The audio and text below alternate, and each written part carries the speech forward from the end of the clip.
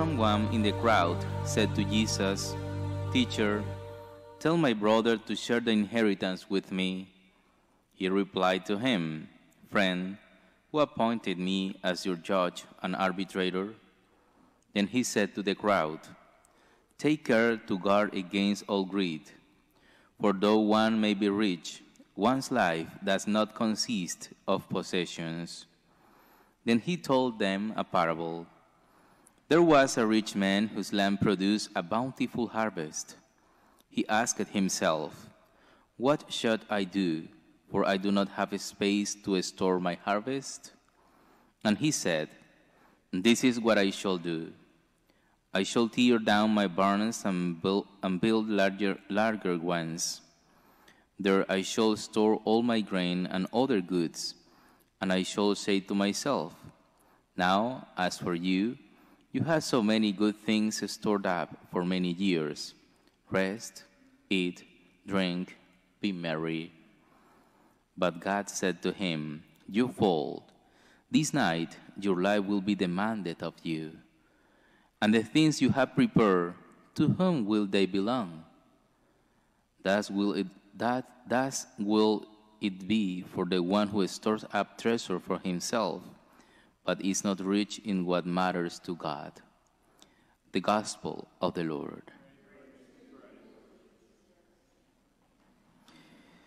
Today the Lord has invited us to be rich in heaven, not here, because all our material possessions are not necessary when we pass away.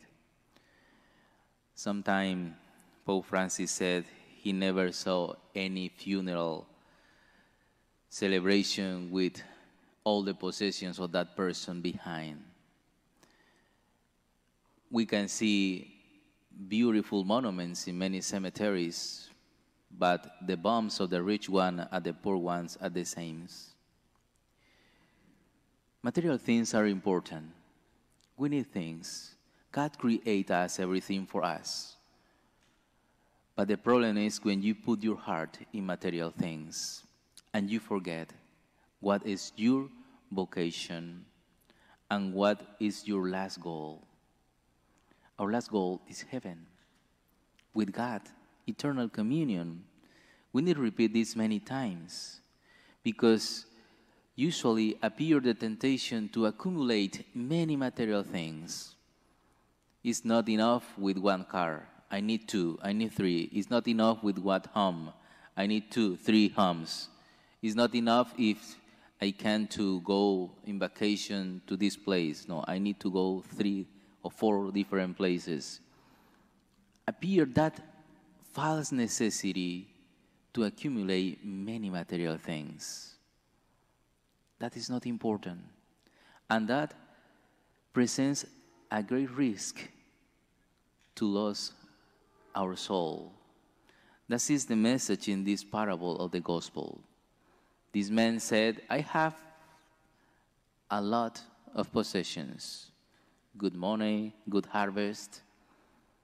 Now I enjoy everything, and that night pass away." The invitation is, don't forget that you are created for eternal life.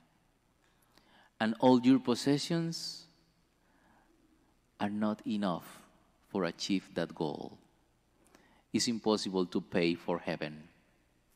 We can say, as the John rich in the gospel, how much we need to pay for go to heaven. We can't do that. At the end, the good things that we need to present to God is our works of love, works of mercy. That is the righteousness that we need at the end of our lives. Let us ask to the Lord, "Lord, help me to remain faithful to you, for you to do good works. Help me to be generous with others, to share with others. Help me to imitate you in your mercy, in your compassion. And help me to remember that my possessions are not enough for achieve eternal life." Let us pray in silence.